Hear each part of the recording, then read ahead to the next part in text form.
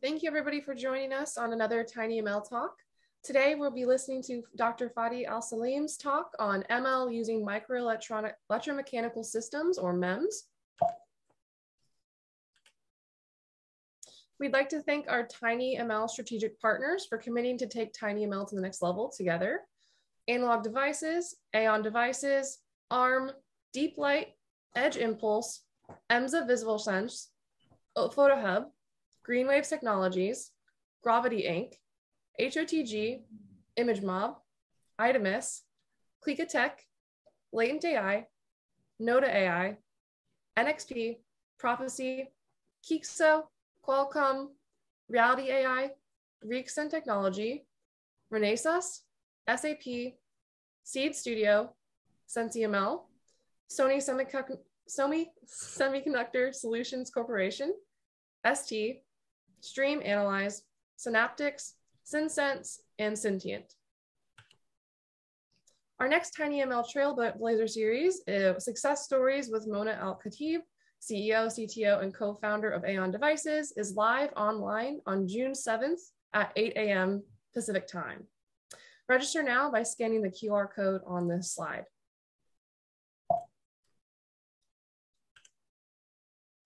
Also join the growing tinyML communities online on our meetup group or in our LinkedIn tinyML community by scanning the QR codes here. We have over 9.7 thousand members in the meetup group and 2.8 thousand members in the LinkedIn group. Also subscribe to this tinyML YouTube channel for updates and notifications, including this video that will be uploaded after the talk at youtube.com/tinyml. Today's speaker is Dr. Fadi Alsaleem. Dr. Alsaleem joined the College of Engineering at the University of Nebraska at Lincoln, UNL, in August 2016.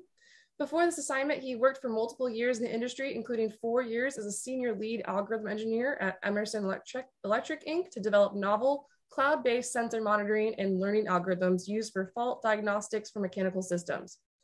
His current and future potential research goals are to vertically advance the fields of intelligent wearable sensing technologies and artificial intelligence algorithms and their use in many health and medical applications. In this research area, he has more than 10 awarded patents, more than 100 publications, presentations, and invited talks, and over 6 million total, near 1.5 million to his research team of active funding to support his research work. And my name is Jenny Plunkett, and I'm a senior developer relations engineer at Edge Impulse. And Dr. Alsaleem, please get started. Thank you for joining us. Thank you for the nice introduction here. So yeah, my name is Fadi Alsaleem. My talk is about the research I've been doing for the last few years about how to use sensor to do machine learning, So it's kind of an interesting research area. And the main objective of that kind of research is, as you guys know, those small devices, such as wearable device, are no longer tolerate much power processing. There's a lot of application, there's a lot of potential, but the bottleneck for those applications is the power. You don't need to charge your wearable device that often.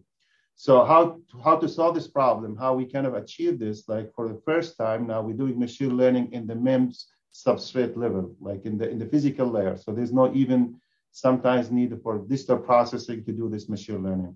So how that might change things? Yeah, as I mentioned, this kind of enable for the first time machine learning to be done at the physical layer of the sensor. So it will eliminate the need for the energy hungry circuit to perform machine learning, and will enable sophisticated algorithm to go in wearable device without the need for charging that often. So this schematic here shows this kind of new diagram of how to do things. So you can see there's no longer the concept where you need to measure your you'll see through the presentation. I'll talk about acceleration, but the same can apply for other types of sensors. But the focus here on acceleration. So the way it's done now in the literature is you have accelerometer, and then you want to single condition that acceleration measurement, and then send it to DSP or microcontroller to do machine learning. And then the new work we're doing now, there's no that concept. There's no digital computer. Just you put a network of sensor and you connect them together to perform machine learning in the spot. And again, we'll walk you through an example how this can change the literature about doing machine learning in smart devices. So Yeah, first of all, I want to kind of acknowledge my team, especially Dr. Sebash from Texas, Dallas, University of Texas at Dallas, Dr. Rosby from Texas A&M, their graduate students, and also my graduate student team. And finally, to my Ph.D. advisor, Dr. Muhammad Yunus. So this is kind of sum everything here. Like this is kind of my key slide here.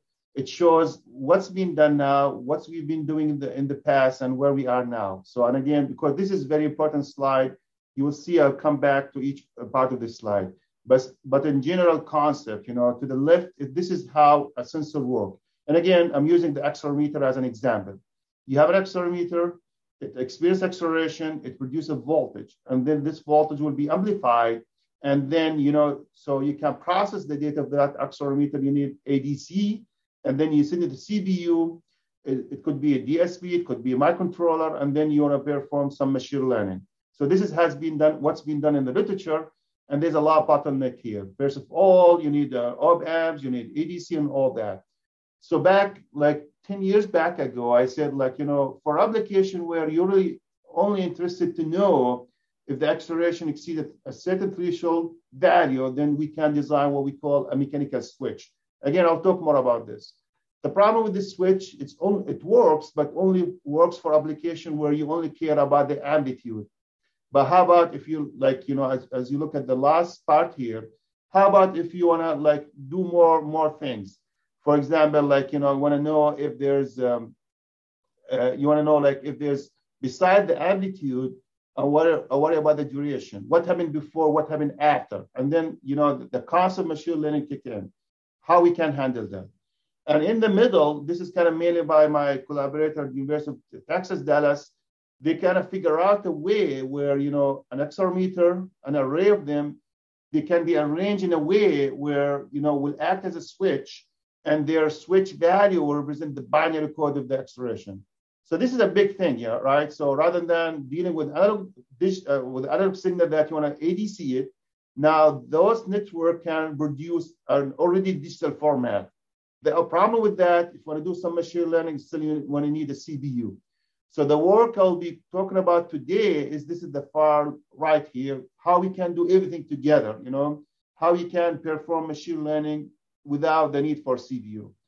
So before coming to this kind of the talk of this presentation, I'll walk you through about what haven't been done before we reach that point.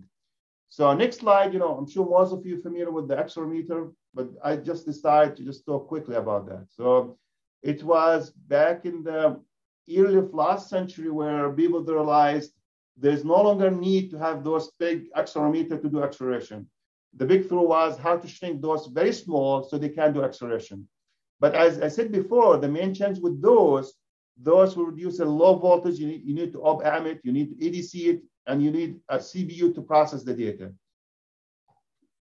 And, you know, I'm sure also most of you know how a typical accelerometer works, but I thought still this slide might be helpful. You know, it's a proof mass that vibrate. The vibration can be related to the acceleration, as simple as that. Now, as I said before, the next step for our team, we said for application that we only care about the magnitude of the acceleration, we design what we call a mechanical threshold acceleration switch. So without going much detail, the way we design it, you know, MEMS at the end of the day are microstructure. Like think about clamp or cantilever beam for the one who knows structure. So we design those structure so they can collapse with the substrate and act as a switch if a certain acceleration has exceeded a certain threshold. So the beauty about this approach, you know, is a very simple approach where, you know, think about the airbag system in the car, where you really care about if the acceleration exceeds a threshold to fire the airbag. In this simple kind of prototype, you know, you don't need a control unit. You don't need an ADC to kind of sample the acceleration to decide if I'm exceeding a threshold. It's just a pure mechanical device that by itself will click and make that switch if the acceleration has been exceeded threshold. As simple as that. The issue with this, as I said at the beginning, this works only if the application is about the amplitude. But how about if you want to look at other parameters before you decide the signal? This will not work. between this and the thing we're doing now, this work, very interesting work by my collaborator at University of Dallas, Texas, they kind of arrange those accelerometer threshold switches in a way where, like, if you want to realize, let's say, like a 3-bit digital accelerometer, you need 3 switches. And then you couple them in a mechanical way where they will kind of represent the binary code of acceleration. And actually, recently, they did that, my understanding, for up to 7 bits or even 8 bits. So you have 8 bits of those switches, and their state of 0s and 1 will be based on the applied acceleration. The beauty about this approach, then, you don't need to ADC the signal. You already get a digital version of the acceleration without the need for ADC. The problem with this one, if you want to do machine learning, you still want to send it to CPU and process the data. So how's the solution? What's the solution to all those challenges? So what we figure out is, in a nutshell, like we were able for the first time to put those MEMS devices, which they usually use as an accelerometer, we put them together, we connect them, and I'll talk about how we can connect them in a way they can perform machine learning at the spot. Yeah, before talking more about this, let's kind of just step back and try to review what machine learning and how we approach this, how we arrive to this approach. So long story short, our neurons in the brain are very complex. So if you look at this chart here, let's see, use my, again, laser spot here. So this is kind of how, our neuron reacts. We have billions of those in our brain. So it's very complex. In 1963, there's, I think, 2 guys, they make a breakthrough where they were able to describe those neurons in our brain by differential equation. The problem with that, this is very complex equation. There's a lot to it. And think about when I describe one neuron in our brain, it takes that kind of complexity. So the breakthrough comes somewhere after that where people realize what's important actually is not the spike. We call those the spike of the neuron. What's more important is the pattern, the frequency of those spikes. And guess what? The frequency of the spike is what kind of corresponds to the learning in our brain.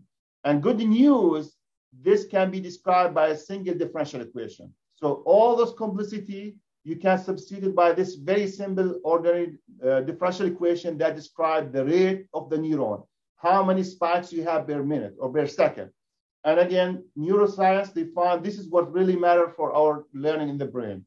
So that's kind of the big through. Like rather than using all those complex equations to describe one neuron in our brain, we will figure out this simple equation. But guess what? This equation is still, if you want to use digital computer to solve, is not easy because you have differential equation. And think about for a typical machine learning, the way it works, you should have multiple of those neurons. They are coupled together. You want to solve them at the same time. So yeah, differential equation is not fun with digital computer. So, as usually people do, what the trick they do kind of differential equation. So you still get the essence of that, but you lose a lot of power from that representation. So I'm not sure you're familiar with that, but there's still a concept called CTRNN. So I know a lot of people, they're kind of familiar with RNN. CTRNN is continuous recurrent neural network, where you want to use a differential equation to describe the neuron in each of this machine learning. RNN is you want to use differential equation, which a lot of people do with digital computer. But think what? If we were able to describe those CTRNN with the hardware, then there's a lot of power we can utilize from that. So this is exactly what I did. Without going much detail, the MEMS, the MEMS dynamic is very complex. When we use them as a sensor, we always try to avoid that complexity by exciting them slowly. So we only run in the linear regime. But guess what? If you excite them to the full potential, you get this very complex kind of behavior. And guess what? With some work, with some engineering, we can make that equation similar to the CTRN equation. So that's a big thing. So think about now the MEMS, when it vibrates, rather than give us the acceleration, we can engineer it to solve this complex machine learning neuron that we will shy away because it has differential equation. So honestly, this is the kind of the whole thing. If we can engineer the MEMS that can measure acceleration, but at the same time its movement will solve a machine learning, then there's no need for a computer to do that. So in another word, what we're doing now is we kind of fabricate, we kind of design those MEMS rather than having one MEMS to measure acceleration. You look here, we have one MEMS here, one MEMS there.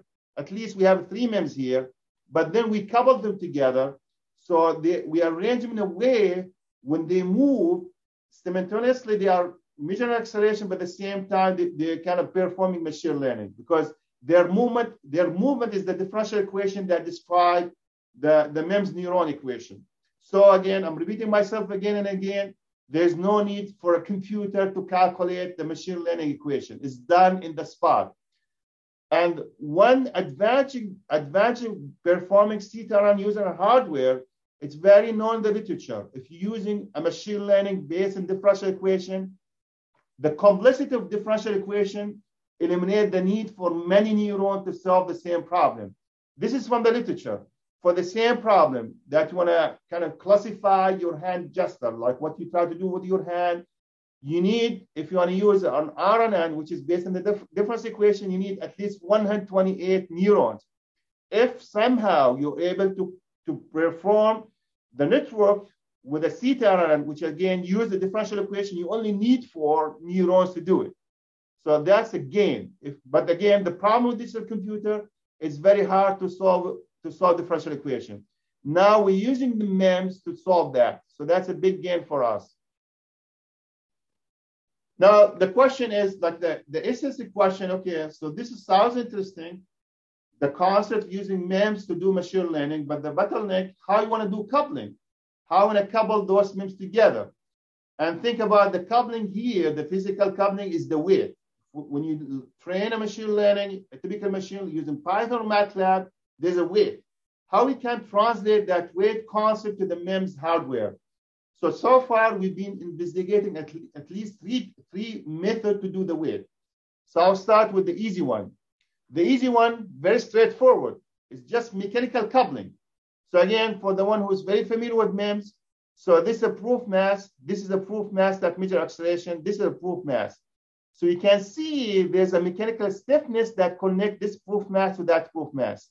The same thing, there's a mechanical stiffness that connects this proof mass to other mass. So think about if there's an acceleration that applies to this network, each mass will move its own way. But since they have mechanical coupling, they will affect each other. And you know, the same concept that when you train a machine learning to have different weights, we can have different stiffness. Visually, you can see you have more springs here than that. So this means we have different stiffness that couple this MEMS to that MEMS. And literally, this is the weight. This is the weight you guys calculate for typical machine learning for using Python code. We do it mechanically by having different stiffness coupling between the MEMS. So that's the first way to do the coupling. It's very straightforward. The problem with it, it can scale very well because you always want to have mechanical coupling between the MEMS. So there's that much you can do. You can do maybe 5, you can do 6, but there's no way you want to make 100 of those MEMS coupled together mechanically. So what's the other approach? A very kind of interesting approach, what we call it using the finger. You know, for the one who is familiar with electrostatic MEMS, there's a way to actuate them, use what we call comb drive fingers. So one way to achieve the coupling is, if you look at this, I took one of the mass by itself, but you can see there's a set of fingers that is powered by other MEMS. So anytime the other MEMS, so for example, MEMS number 2, so I have here MEMS I is the MEMS or neuron of interest. So think about V2 is coming from MEMS 2. So anytime MEMS 2 is sending a signal that I'm active, please apply to MEMS I. There's a set of fingers that will be powered from MEMS 2 and will be activated over MEMS I. Same thing will be from MEMS 1, same thing from VN. And you can see this can scale way much better than the mechanical concept because there's no mechanical contact. It's just like you have a set of fingers that will be powered by other MEMS. So this is kind of an SEM image of this concept, utilize this finger. You can scale it very well because it's all about the fingers, how much fingers you can put for that MEMS. And we demonstrate this can do a good job compared to the mechanical coupling. Now the question is, can I do hundreds? Can I do more? The answer is yes. So the other part of the coupling is kind of typical coupling using op amps. So you will have an op amps that will transfer charge from one MEMS to other MEMS. And the concept of the weight is very obvious here because you can kind of select the gain for each op amp to transfer voltage from one MEMS to other MEMS. So this is kind of the third way to do it, using op amps. So between mechanical stiffness, comb drive fingers, to op amps, those are the three methods that you can achieve the coupling between the MEMS to produce the machine learning computing using only MEMS devices. So all with that, so can we do computing? And the answer, yes. We were able to demonstrate this concept of MEMS computing in different applications. And the big thing here, we're doing machine learning without the need for any processing unit. It's just only sensor. I'm keep repeating that, but this is the key thing. And one thing to emphasize again and again, the MEMS itself, to measure acceleration, like the MEMS itself, consume very, very little power. This is a capacitive device. It's only like maybe nano or even microwatts power. So there's no need for ADC, there's no need for op amps and all that. So, and imagine also does computing. So those devices can consume nano or even microwatt just to produce computing. So the first application we target is a very kind of common application in the literature. Imagine you have what we call a triangle and a square signal. And you want to devise a machine learning that can discriminate between those two signals. So this is a kind of textbook problem in the literature. It's been done, it's been solved, but most of the time using this computer. You do the training, you bring a network, you train it, and then you do the training and you solve it. Now, for the first time, we are doing this using a MEMS. There's no need any computer. So again, there's a lot to this slide, but this, the same network I showed you before, it's only made from 3 MEMS, and those MEMS are coupled together, and we carefully select the weights between them so that when you apply a triangle signal, the upper mass will go and hit its substrate here, indicating I detect a triangle signal. When you apply a square signal, then we design the network in such that this lower mass will go and hit the substrate in the other way. So based on the shape of the signal, either one of the mass will be up or the other mass will be down. And one thing I want to kind of emphasize here and again, besides the power consumption to be low, this is the first time concept machine learning where those devices will sense the acceleration and simultaneously will do the computing. No one did this before. Think about this is acceleration signal. This is no longer like a voltage or something. This is acceleration signal. You apply it directly to the MEMS, and the MEMS themselves, you tween them based on the coupling weights, they can decide if this is a square or triangle. Very basic example, but it shows the powerful of this method. There's no need for any microprocessor to do this computing. There's a lot to it, but this is kind of the major idea, where if you apply a triangle, you will have different switching. If you apply a square, you have the other way of switching. Okay, that's good. Can we do more? So the next application we target is kind of a physical application. So somebody might ask, okay, this looks trivial. You have like a square and triangle. I can run a Python code very quickly and do the computing the same way. But we took it one level above. And we try to think about what a real life example, what's kind of the most common use for wearable device, as you might all know, is the activity recognition. You want to design your wearable device, your Fitbit or Apple Watch or whatever is that you want to know if somebody's walking, if somebody's jumping, if somebody's sitting. I see somebody in the chat. Let me see if there's any question before there's an issue here. Okay, so it's just more about the sound. Yeah, please, if there's any question, let me know so I can stop and answer those questions. Otherwise, I'll just keep going. So one kind of a typical application we target is activity regression. Can we design, can we tune this network, this physical network, this MEMS network, this mechanical network to decide if somebody's walking, if somebody's sitting, if somebody's jumping? And the answer was yes. So to the right here, again, I want to use my laser here. So here is kind of typical profile you can get for somebody standing to sit or sit to stand. There's kind of complete different behavior, between sit to stand and stand to sit. So again, this is the acceleration profile. We just use a typical accelerometer to measure your acceleration.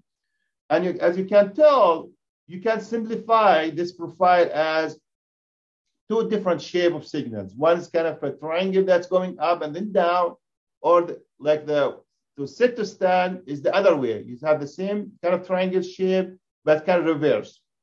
So can we design this MEMS hardware to decide if somebody sit to stand or stand to sit? And the answer is yes. We change the weights between those MEMS devices to do this classification using only MEMS without the need for any microprocessor. Again, there's a lot to this and how we tune those, how we kind of design this. But the main idea is if the signal is for the sit to stand, then similar what we had before, we design in this case the middle mass is the key guy here. If this signal received, then the middle mass will go and hit its upper kind of substrate, indicating I'm detecting the sit to start signal. Otherwise, if the signal is start to sit, then the middle mass will go and hit its bottom stopper, indicating I'm detecting a different signal. So the same argument I said before, it's only mechanical device with nanowatt range. They do the same at the same time. They measure the acceleration, but at the same time they do computing. They decide what type of signal is there. Am I sitting to stand or standing to sit? Without the need for ADC, without the need for op-amp, without the need for microprocessor. They do this in the spot. They're doing this in the spot in the MEMS dynamic response. So again, there's a lot to it, but those pictures should confirm that if you apply the sit to stand, then you see the middle mass will go touch its upper bound. If you apply the stand to sit, then the middle mass will go and touch the lower bound. And each of those signals is enough to decide what kind of activity I'm seeing now applied in this network. Can we do more? And the answer is yes, and yes, and yes. In this example, it's only a simulation level. The next thing we want to move that to the hardware. We're able to kind of use a MEMS network that can decide a lot of activity, not only sit to stand, standing, sitting, walking, jumping, and even like when you say like different mechanism of sitting to stand to lie to stand. So we have maybe 10 different activities. And guess what? With only MEMS, so this chart, that's what we'll show here. With only MEMS, there's no need for Python code, there's no need MATLAB. We are as good as the state of the art when you use LSTM. Using Python code, the accuracy level we're getting is the same as the top-notch algorithm, using only hardware and with very few neurons. Like if you look at you expect as you add more MEMS, your accuracy is getting better. But the key message here, we are as good as state-of-art machine learning algorithms such as the LSTM. The accuracy level you can get from this MEMS hardware is as good as state-of-the-art machine learning for this application, where you have multi-events, not only sit to stand, you have standing, you have walking, you have jumping. So we demonstrate with as few as 10 coupled MEMS accelerometers, we can do measuring of the acceleration, but at the same time, we can do machine learning. Can we do more? Yes. So we kind of took this more to show like this kind of architecture can be used for almost any application. So this is a robot application. So this is more involved application because it has two things. So by the way, this is kind of textbook artificial intelligence application. So imagine this is a robot that need to move to left or right and has at least 7 sensors. Those sensors, they measure the angle for a falling object. And the falling object could be a square or could be a circle. So the thing I said, this is a complex application because first it requires classification. From those sensor measurement, the angle they make with respect to the object, you need to decide if this is a square or triangle. If this is triangle or a circle. If this is a triangle, this means you want to move away from it. If this is a circle, you want to cut that circle. So you want to design an algorithm where a machine learning network that does 2 things at the same time. Do the classification, but the more important part, to do the path tracking. You want to decide when the right time for the robot to be in the right place to catch a circle or fly away from the rectangle. So again, you can train a machine learning neural network to do so. So what we show with those MEMS devices, the MEMS hardware, we can put a stack of those. We can train them using a typical training like a gradient-based algorithm to decide the weight between the MEMS. And you can do the whole thing using only MEMS. There's no need for microprocessor. There's no need for DSP. Those MEMS, they can first classify if this is a square, or a triangle falling object, or a circle. And also they can guide the robot to be in the right spot to catch the object or to be away from that object. We demonstrate this and we show as good as a typical machine learning we can do with only MEMS. We can do that with only MEMS. So there's a lot more to it. But just like briefly, I want to summarize the whole thing. Usually I'll start with that slide and go back to that slide. So this is kind of the whole summary of my presentation. Far to the left is where the state of the art of MEMS, of the sensors. They separate them. The sensors are isolated. You know, like when people kind of try to deal with sensor, they deal with the sensor as just give me the reading and then I'll do everything else after. And this is how it's been done so far. You measure acceleration, that will reduce a very low voltage signal. You want to amplify it, you want to make ADC to it, and then you want to send it to a CPU to do the processing, to do machine learning. This is what's been done in the literature. One step ahead, we designed for the first time what we call a mechanical switch that will switch to be on if the acceleration exceeds the threshold. The problem with that is only based on the amplitude. What we can do more, my collaborator at the University of Dallas, Texas at Dallas, they said, okay, I can put those switches together and based on the value of the switches, because those are switch 0, 1, 0, 0, 1, I can arrange them in a way their status will be the digital version of the acceleration. So I eliminate the need for the ADC. But the problem, I still want to send it to CPU to do the processing. The talk today about a new approach where similar to those switch, but I do what we call full coupling. Those switches are fully coupled. And also I do some engineering for their response to match a machine learning equation. So now when those MEMS, when you apply an acceleration, I can train them to provide high level information. One example I didn't show here is fall detection. Elderly. This is a big topic, how you can design a machine learning that can decide if this is a real fall for elderly or not. So you can trigger an emergency service to come. There's a lot of potential with that. There's a lot of talk to use wearable device, but the major issue with that is this requires sophisticated algorithm. You want to code in the wearable device that's already suffering from the high need for power. This will need you need to charge the wearable device more often. With this approach, now no, you put those capacitive MEMS device which they consume nanowatt. You engineer them, you train them, the coupling between them, so they can do the fall detection in the spot in the MEMS hardware. There's no need for DSP. There's no need for CPU. For the first time, we're marrying the sensing with the computing and the physical layer. There's no need, again, I repeat this for the 10th time, maybe or more, there's no need for CPU. The MEMS, mechanically, they can talk to each other, and then they decide if this is a real fall or not. We can embed the computing in the mechanical response of the MEMS device. we can embed that in the MEMS device. So with that, I think I kind of captured the essence of this work. There's a lot of details. I just give the kind of the brief, quick description of this work. And with that, I'm open for questions. I go to the question slide here. Alexander has a question for you right now. I think his question is related more so do you use tinyML in your project?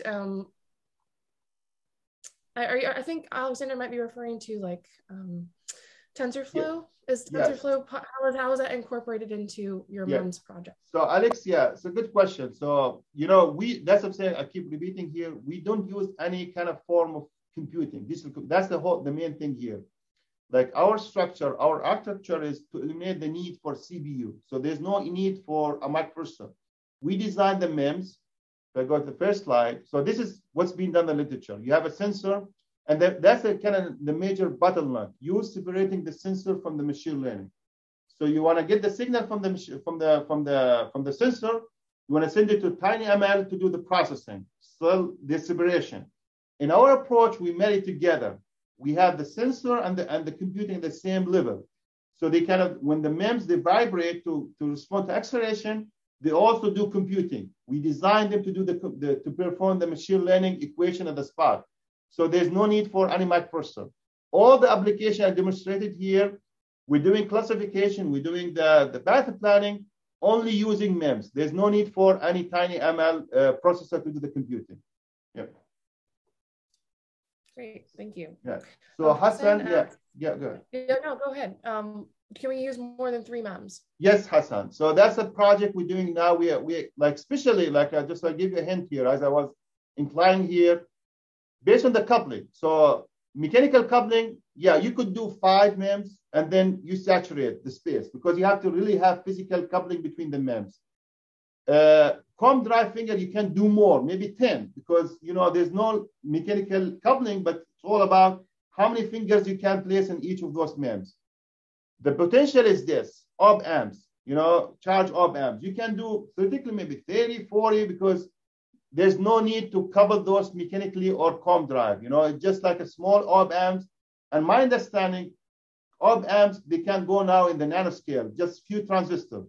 So you can scale, this is way like hundreds and even bigger than that. Yeah. So that's for Hassan. Yeah. Can MEMS? Go ahead. Yeah. They ask, can MEMS remember a state? You do not need to couple with DRAM, or MEMU? Yeah, exactly. So I did. I went through this very quick. The very, very good question, by the way. So the way I skipped this very quickly, but when you said I want to engineer the MEMS, we activate what we call bistability. We would name it as hysteresis with something bad. In our case, no, something we would love to have. So there's multiple ways to enable the memory or the hysteresis. One way, what we call nonlinear kind of geometry. And one example is using what we call arch beam. So those arch beam, they have the memory. Like when you excite them, like they are curvature. And then you apply a voltage, they will buckle. And then guess what? You start reducing the voltage, it will keep the memory until the voltage go below where it brings it to the buckling point. And that's the memory. So yes, that's a very good question. I skipped this. I didn't talk much about it. I was just saying engineer the MEMS, but then the engineering work to say engineer the MEMS is to activate the bistability, to activate the memory. One way is this arch beam. Other way, if you guys familiar with the MEMS, there's something called pull in, pull out. There's a hysteresis. There's a memory. We utilize that. So we activate the memory status in the MEMS to enable the computing. Very, very good question. Great, thanks. Luis asks, are you saying that the MEMS do not need IC or ASIC? Can you please elaborate on MEMS and the ML on the same level? Exactly right. That's the thing. If you look at the structure, which we use to do machine learning classification, there's no IC, there's nothing. It's just like pure MEMS, proof mass. They are, in this case, mechanical coupled. They're coupled mechanically.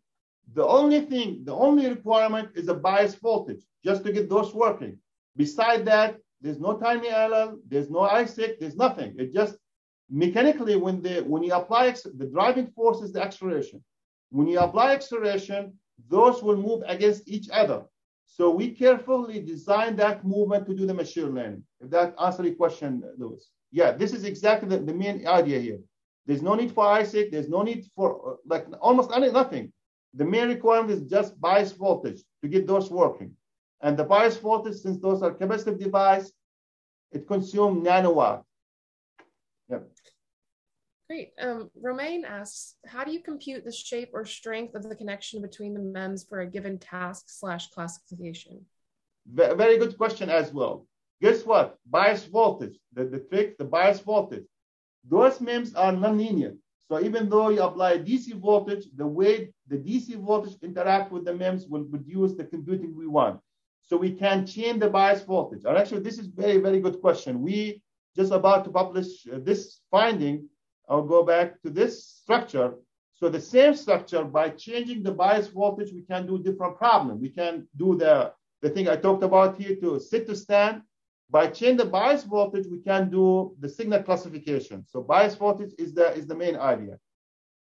So Ginny, I'm going back in the top. There's Paul asking, can we get a written description of your work? Yes. In the slide, you know, I put some references like hybrid. So if you click those, but also after the presentation, I can share with tinyML organization my recent publication about this topic, more information about this.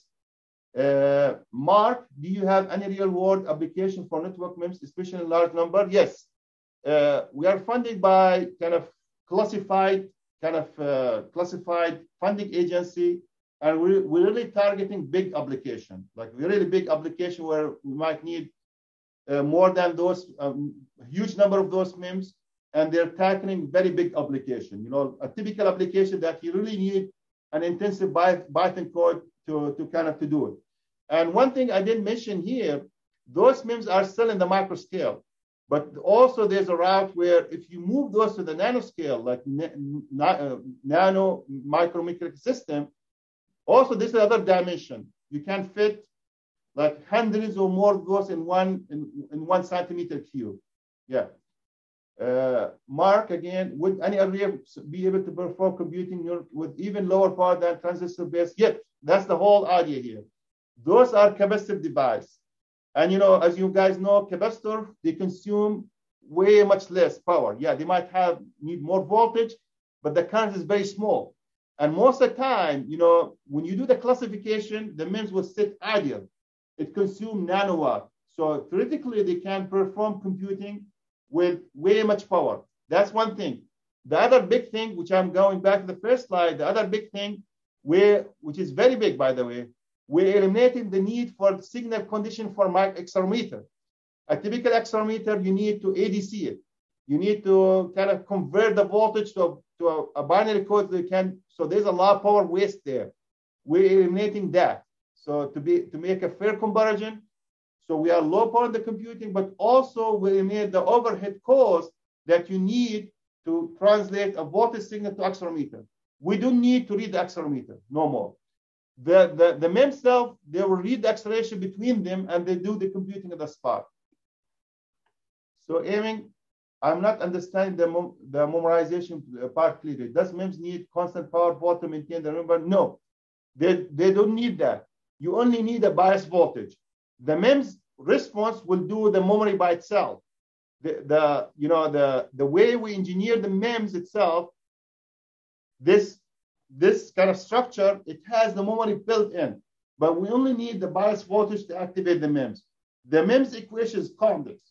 Again, people, they shy away from that complexity. They try to actuate it very slightly with a small voltage so it can stay in the linear regime.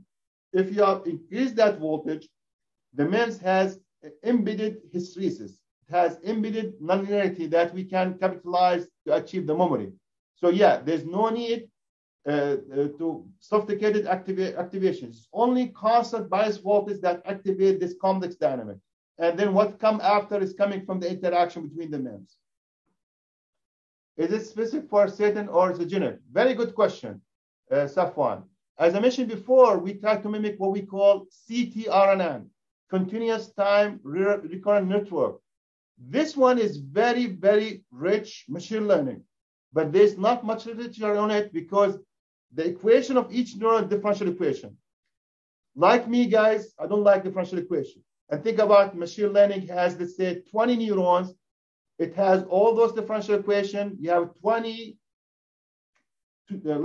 by 20 couple differential equations. Guess what? How much a digital computer would take time to solve it?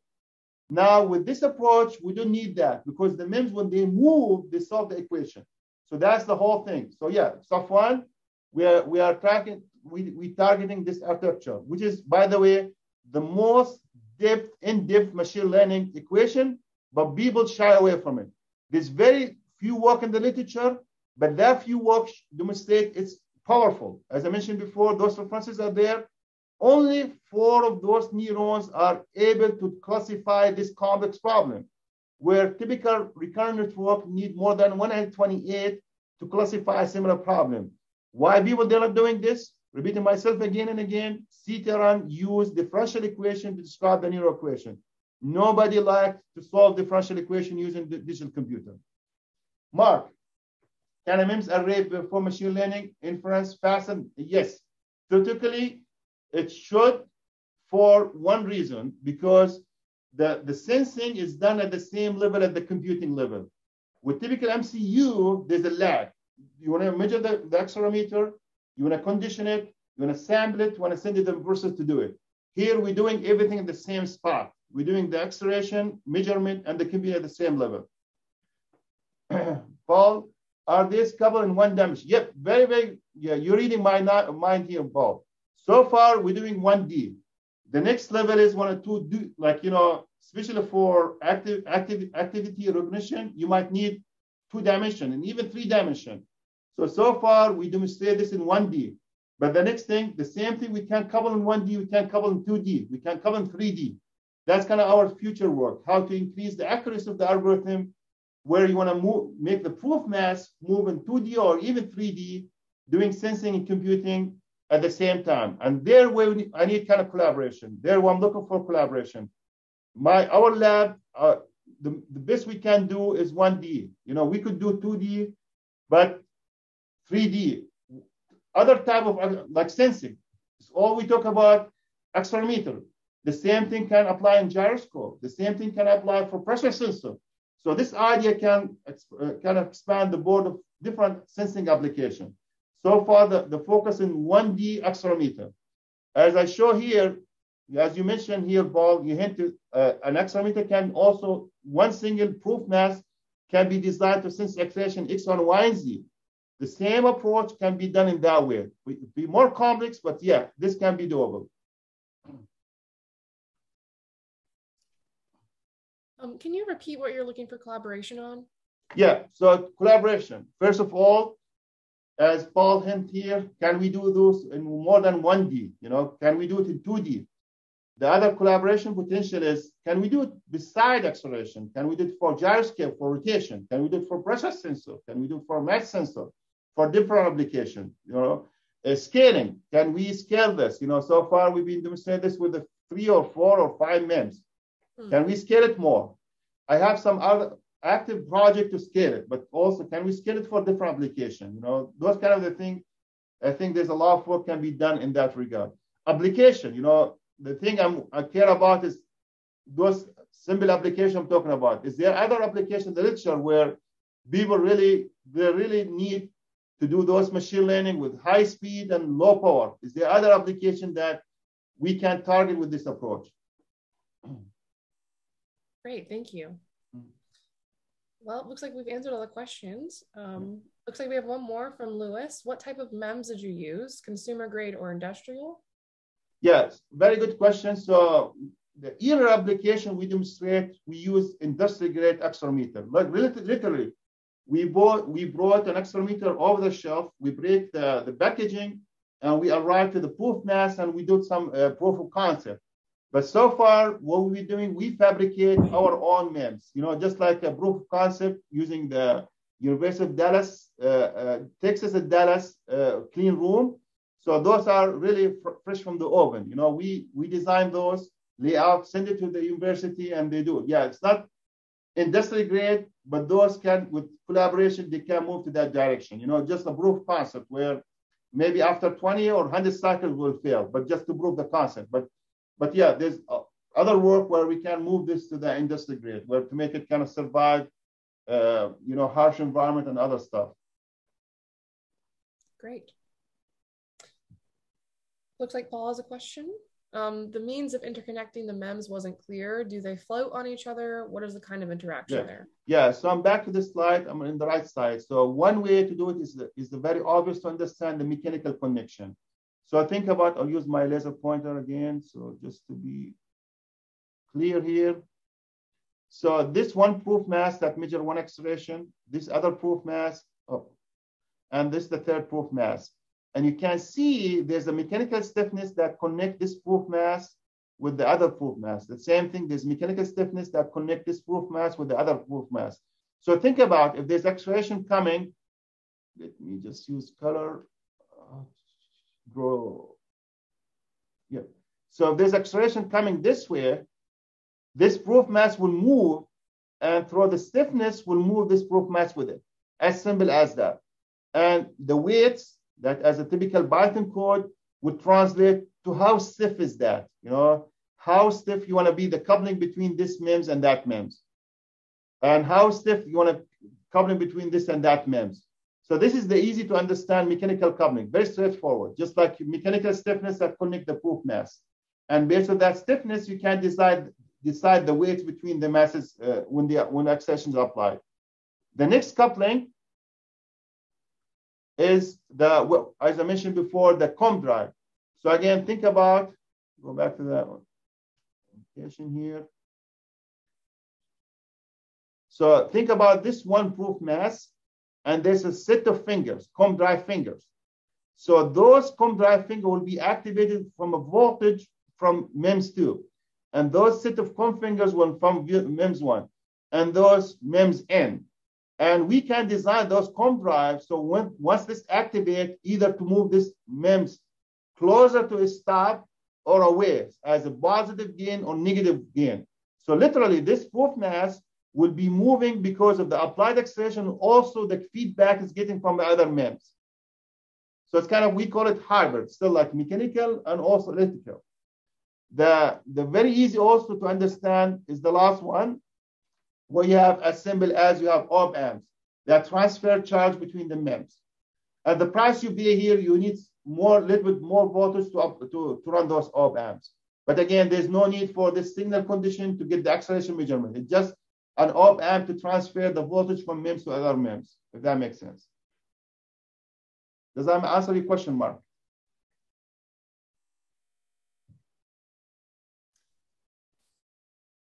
Great. Thank you so much. Looks like if anybody has any last few questions they want to ask, then we'll get those answered.